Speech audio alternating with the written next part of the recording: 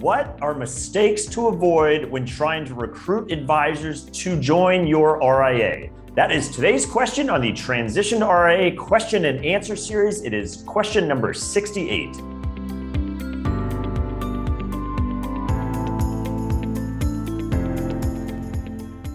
Hi, I'm Brad Wales with Transition to RIA, where I help you understand everything there is to know about why and how to transition to the RIA model.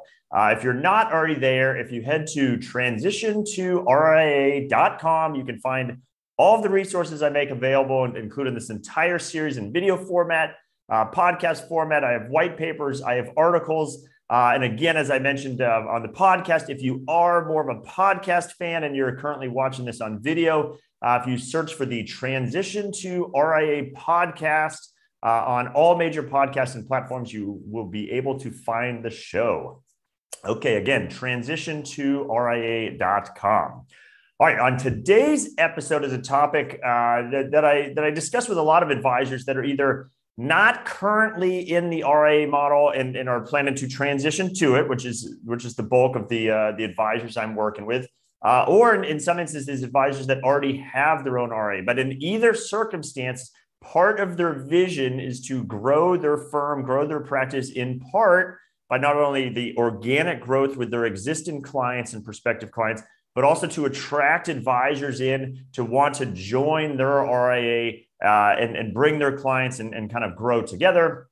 I've done a whole episode on why, as an advisor, you might want to join an existing RIA versus starting your own. So if you're not familiar with that, certainly check out that episode as well. But in this case, if you are the advisor on the RIA side, you are the one trying to attract advisors, trying to bring advisors into your firm. There's a number of things you need to be considering as part of that process. And so on today's episode, I want to go over 7 mistakes that I see RIAs making as they attempt to attract advisors to their firm. And again, to the degree you are thinking about transitioning to that RIA model or are already there, if this is part of your vision, I encourage you to consider these 7 items and how you can avoid them.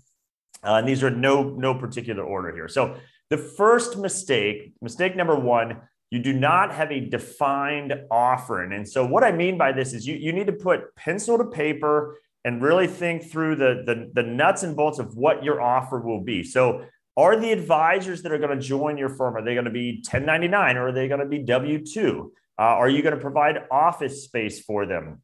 Are you open to all geographies, or would you like to keep it just local or a particular region? How are you going to price your services, which I'll get into in a moment? So you really have to have that kind of a defined offer and figured out, because a theme you'll hear me say as we go through these mistakes is you can't be everything to everyone. And that will be very obvious if you are trying to be everything to everyone. And as they say, if you're everything to everyone, you're everything to no one. So you do need to put pencil to paper and figure out, okay, what is the ideal setup that would work for me as the RIA? And what do I think would be most attractive for the advisors that might want to join my RIA? And what can I deliver on? So again, things like, are they 1099 W-2? Will you provide an office? What geographies are you open to? What size advisors are you open to? And how are you going to price out the services? That sort of thing. Defined offer, and you need to have that right out of the gate. So mistake number 2 is related to this. So mistake number 2 is you have a weak value proposition.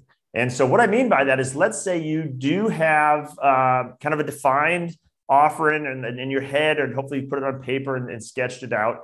And you are in a situation where you're able to have a conversation with an advisor that might be interested in joining your firm. And they ask you, why should I join your firm? Perhaps why should I join your firm over someone else's, or why should I join your firm over starting my own? You need to have a good, polished answer for that. It's the same thing that you have developed and I'm sure refined over time with investor clients that come to you, prospective clients that come to you. When they sit down and you're helping them, and they might ask, okay, why should I bring my business to you? Why are you the best person to help me?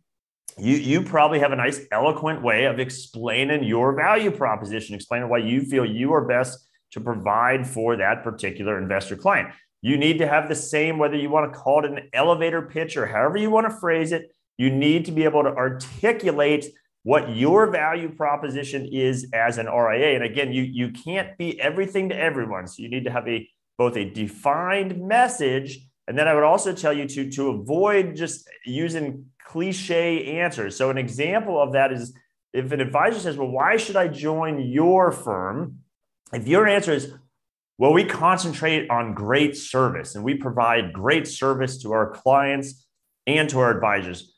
Here's the deal. Every RIA on the planet says that. Now, whether they actually deliver on it is obviously debatable, and some surely do more than others. But the reality is that every RIA says they provide great service. So if that is your value proposition, oh, we provide great service, well, just know every other option out there available is either saying it or demonstrating the same thing, that they provide great service. And again, whether they're actually delivering on it is a different topic, but you need a better value proposition than just some kind of generic cliche statement about how we provide great service. So I encourage you to kind of think through, how can your message resonate? How can you be different from someone else?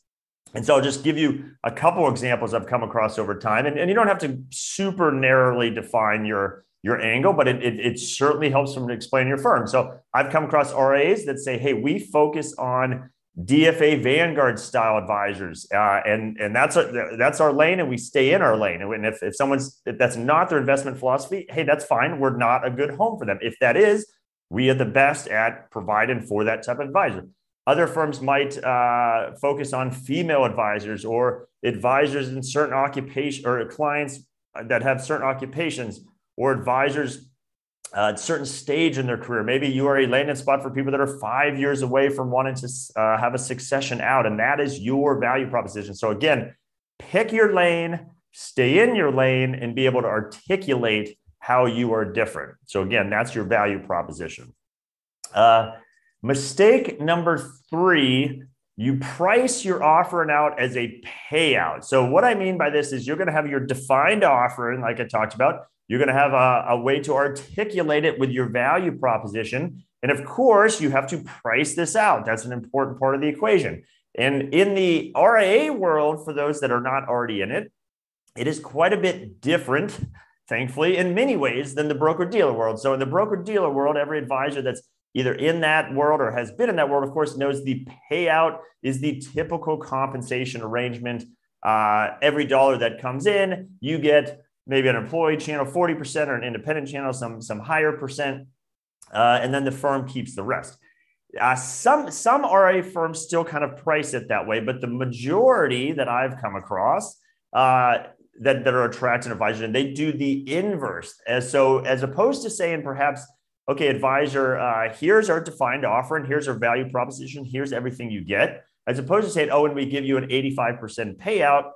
The more typical arrangement in the RIA model is to do the inverse of that, to say, hey, here's everything we provide, and we charge, and it's actually typically in basis points more so than a percent of revenue, though you could do either one. But an example would be, here's everything we provide, and we charge for that 15 basis points. Now, I think this is a much cleaner way to look at any sort of affiliation arrangement. I think this is how wirehouse firms should do it. Independent broker-dealer firms should do it.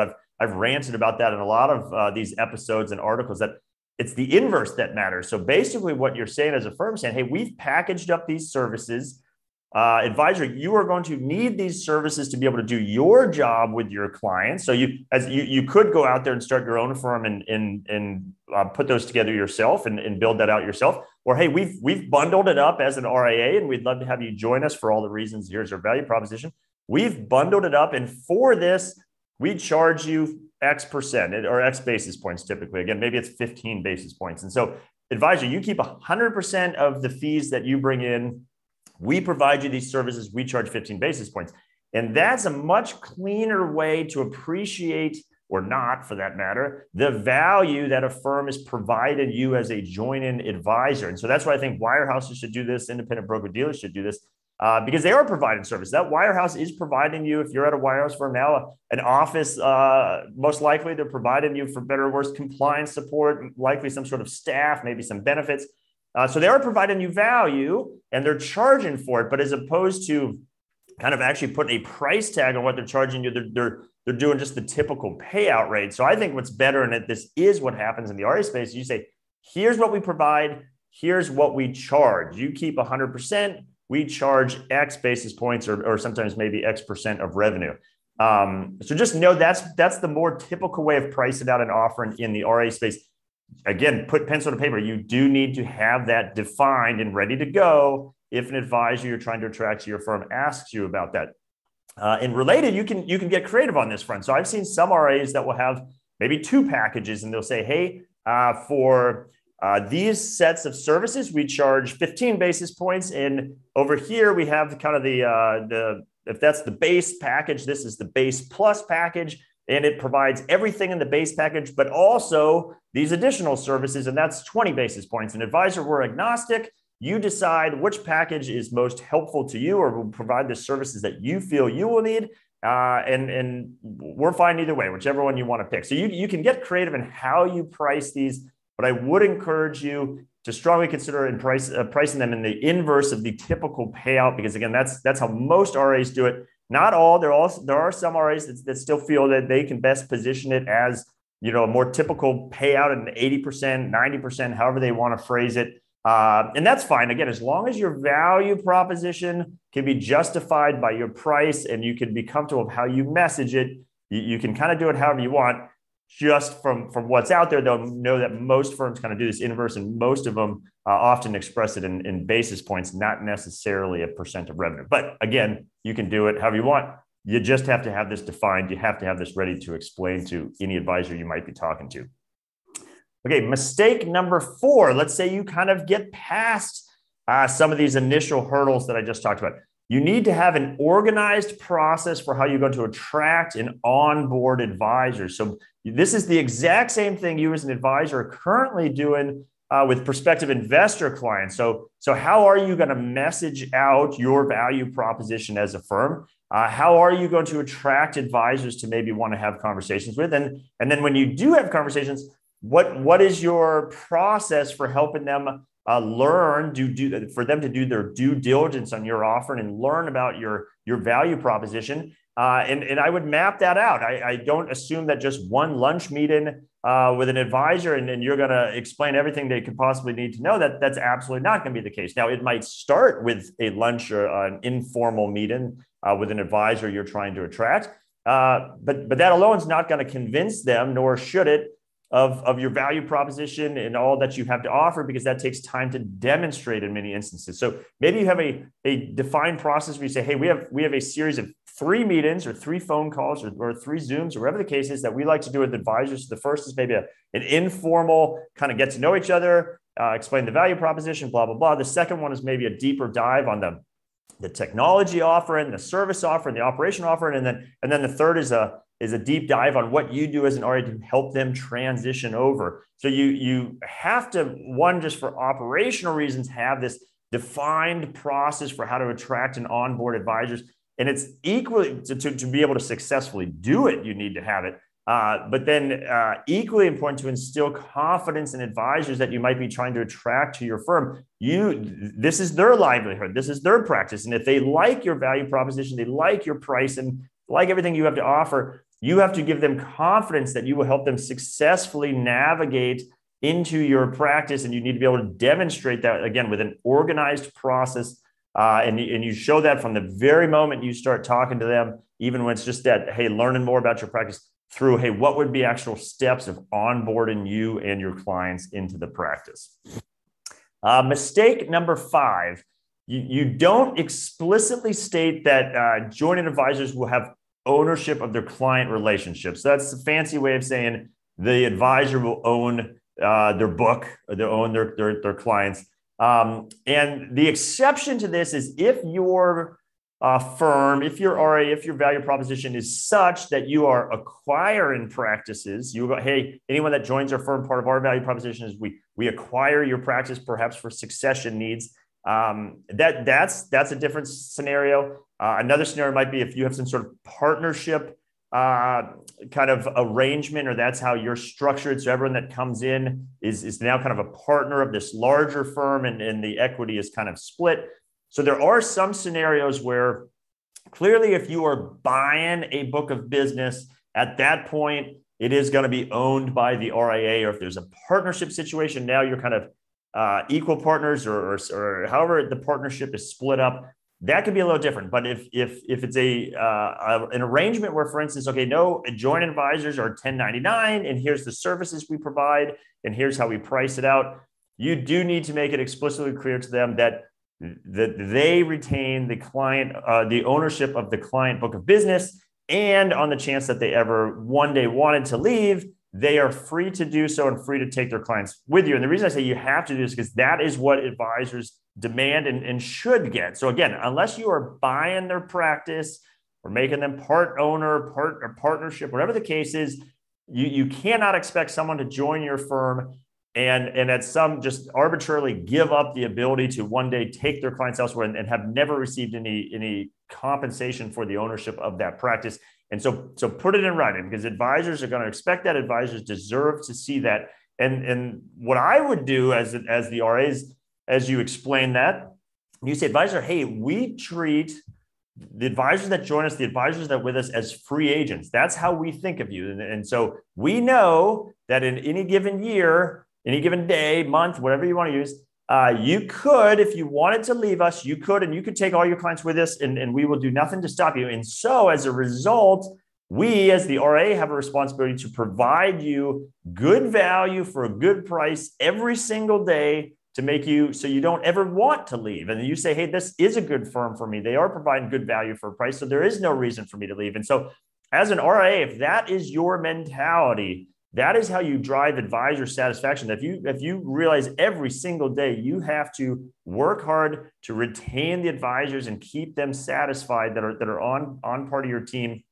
that is going to help keep the whole organization together, so that advisors don't want to leave. But do not put up arbitrary roadblocks and say, if an advisor wants to leave because you're not providing good value, or just simply they think a different path is now better for them at that stage in their career. Do not put up arbitrary roadblocks. Again, unless you've formally acquired the practice, make it very clear the advisor is free to leave. The advisor is free to take their clients with them. Mistake number 6, you try to punch above your weight. So what I mean by that is as you kind of lay out your defined offering, like I talked about at the top, as you come up with your value proposition, again, I encourage you to not try to be everything to everyone. You can't. If someone says, oh, what kind of advisors do you attract? Oh, advisors. If you say, oh, advisors of all sizes, all geographies, all experience levels, all investment focuses, again, that's not going to resonate with any advisor. And so as you kind of pick what your defined offering is, but you also have to be realistic. So if you are an RIA and you have, I'm just picking a number, 700 million in client assets, you likely are not going to be able to as easily attract in an advisor team that has 2 billion, because they're going to say, wow, we are much larger than you already. Perhaps as a result, we have more sophisticated client needs or whatever the case may be. And so that's probably just not going to be a good fit. You're trying to punch above your weight. Now, the question is, okay, well, what happens if you're still a relatively smaller RA and you're trying to attract advisors in? And yes, it's helpful from an operational perspective, a risk perspective, everything, to have larger advisors on your team. But you have to be realistic. You can't just overnight have 100 million and think you're going to attract $600 million advisors into your office. Again, the story's likely not going to resonate. And just quite frankly, if you punch too far above your weight, you probably haven't built out the needed resources and support and the sophistication needed to handle someone much larger. Now, one day when your firm itself is that much larger, and all of a sudden you've refined your offering, you've refined your services, then you can certainly continue to grow larger and larger. But just be realistic of how quickly you try to grow, and realistically the kind of advisors you can attract into your firm at your current size, and know that race kind of never ends. Even if you have $1 billion in assets or $2 billion, clearly a nice size practice, well, there could be a $4 billion team at some wirehouse that, okay, they might not be a fit because even that's punching above your weight. And so don't think, oh, well, I'll never get to the finish line, because you won't. No firm gets to the finish line, but just know where you are at whatever point in time. What is a good core advisor profile that you can successfully service and attract, and just be realistic. And that might very well change over time as your own firm changes over time, but just always identify where that is and keep that as a focus. So the last mistake number 7, you don't know your competition. So what I mean by this, everything I've been talking about here, the profile of your practice, the value proposition, how you price it out, the services you're going to offer. You don't have to know about every other RIA out there, because you wouldn't. There's thousands and thousands of RIAs, and they all have different value propositions. They all have different stories. But realistically, if you don't know how any other RIA prices their services when maybe trying to attract an advisor onto their team, or how they package it up, you can't just take a blank piece of paper and assume you're going to nail it dead on and, oh, I'm going to be competitive with this offer. Now, an example with that would be with your own investor clients. You don't need to be aware of how every other advisor in town charges for their service, exactly what they charge, exactly what services they provide for the clients. But you do have to have a general idea of the going rate for fees charged to clients, the average expectation of services that need to be provided for clients. And you, at least by having a general idea, you can make sure that your offer, and again, this is as an advisor to your clients, is at least in that spectrum of expectations out there. And so the same thing happens if you have an RIA, or you're, again, future state have an RIA. You need to know, okay, what is the competition out there? How are they pricing this out? How are they packaging it out? You don't have to copy them perfectly. You don't have to mimic them, but you at least need to know what's out there so that you can ensure that you're competitive with what's out there. And you don't by any means have to be the lowest expense or the cheapest, and you don't have to be the most expensive. But you have to know kind of where that spectrum lies, what your value proposition is, and what's realistic to charge, considering what that value is and the services you plan to provide are. So again, know your competition, or not knowing your competition is mistake number 7.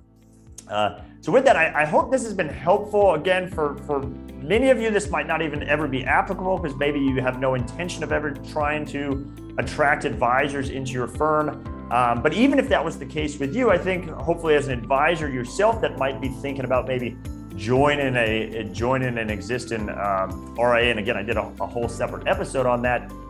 These are things you should be asking yourself too if you're looking at maybe joining a firm. How is it going to be priced out? What are the services? How are you different? And so equally important, if you are that advisor that wants to be on the other end of that attracting folks, these are the things you need to be thinking about. So I hope you found this list helpful today. Absolutely happy to talk this over with you if you would like. Sort of thing I have conversations almost daily with about advisors joining or attracting advisors, whatever the case may be. Happy to have that conversation with you as well. So if you're not already there, if you head to transitiontoria.com, like I said, you can find all of my resources, the video series, the same series in podcast format, our white papers, I have articles, and at the top of every page is a contact link. If you click on that, you can instantly and easily schedule time to have a conversation with me, one-on-one conversation, whether you want to talk about today's topic or anything else RIA related. I am happy to have that conversation with you. Again, transitiontoria.com. And with that, I hope you found value in today's episode, and I'll see you on the next one.